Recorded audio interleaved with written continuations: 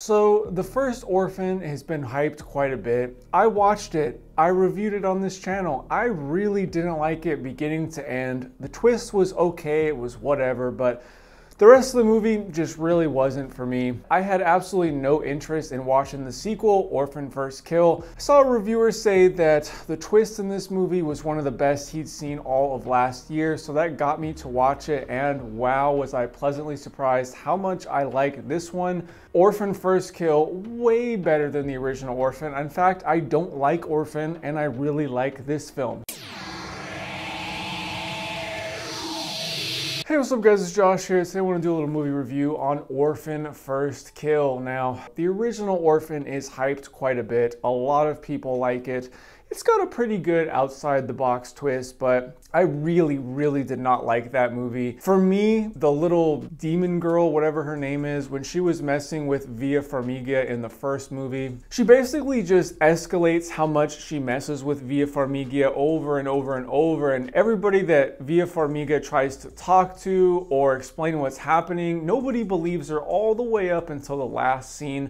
And I can't stand watching movies like that. I understand that Orphan is going to kind of one-up the girl the whole time, but the fact that nobody believes her the entire movie up until the end just really killed the original Orphan for me. This movie is exactly how the original Orphan should have gone, in my opinion. It was a million times better. It was better in every way. I would own Orphan First Kill. I do not want to own Orphan. So to describe parts of this movie, I do kind of have to describe what happens in the first Orphan. So there's going to be absolutely no spoilers for this movie, Orphan First Kill, but there may be a few spoilers for the original Orphan, which came out in 2009. So I just want to put that out there. There will be no spoilers for this movie though, so you're good. All right guys, let's jump into the pros that I have with this movie. And the pros is kind of like what I've just been saying. It is way better than the original Orphan. And there's kind of like a power dynamic to where the family that she lives with kind of has their own things going on and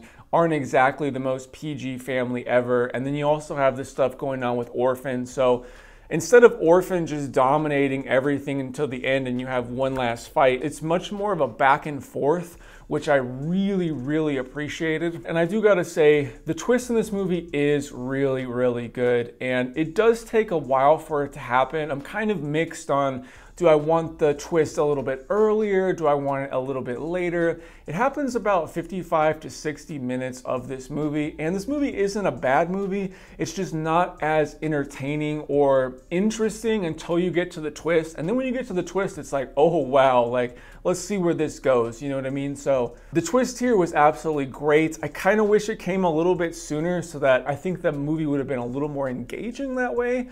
But at the same time, it was a great twist. I never saw it coming, and it completely flips everything you think you know upside down. So this twist was great. For what it is, it's an absolutely great movie. I really enjoyed it. All right, guys, let's jump into the mixed aspects. I only have one, and that is her anti-aging. So this is the point where I have to describe what happens in the first Orphan. So the twist of the first Orphan is people go to this adoption clinic to pick up this girl. They think the girl is like 7 or 8, but really she's like 30 or something, and she's like this really evil adult that pretends to be an orphan and then just kind of messes with every family or messes with whatever she wants, basically. So this movie is, I think, what, 12, 13 years after the original. So it's funny because originally she plays a little girl pretending to be a big girl, and now she's playing a big girl pretending to be like a little girl again. It's pretty funny, pretty interesting, but I felt like a lot of the anti-aging stuff they did was really good, but it wasn't